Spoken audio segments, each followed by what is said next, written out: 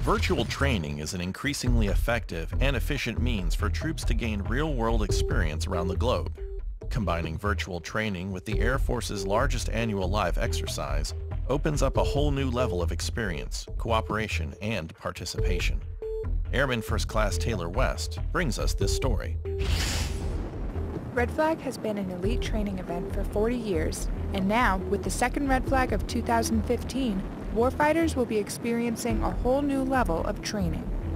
General Walsh has a vision for where live virtual constructive training should go for the Air Force, and we looked at it as an opportunity for us within the U.S. Air Force Warfare Center to get after General Walsh's vision by combining the world's premier live training exercise, which is Red Flag, which occurs at the tactical and operational level, with arguably the Air Force's best virtual training, which is Virtual Flag. Live training means just what it sounds like, aircraft physically flying over the airspace going through their missions. Virtual training means simulated missions and threats. These virtual players are integrating into Red Flag with the help of Kirtland Air Force Base.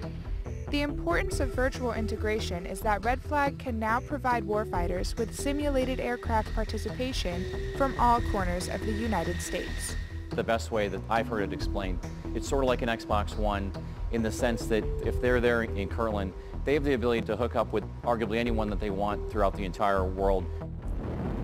Combining Red Flag and Virtual Flag, a concept from about a year ago, creates a constructive environment for all players from participating bases. The plan for the future is units that may not have the funds or the manpower to attend Red Flag can still join the fight virtually and receive the training.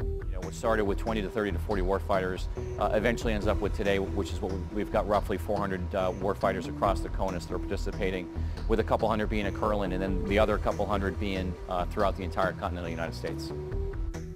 This change to Red Flag has the potential to impact much more than just Nellis Air Force Base.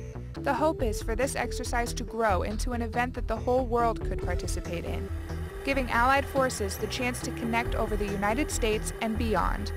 Airman First Class Taylor West, Nellis Air Force Base, Nevada.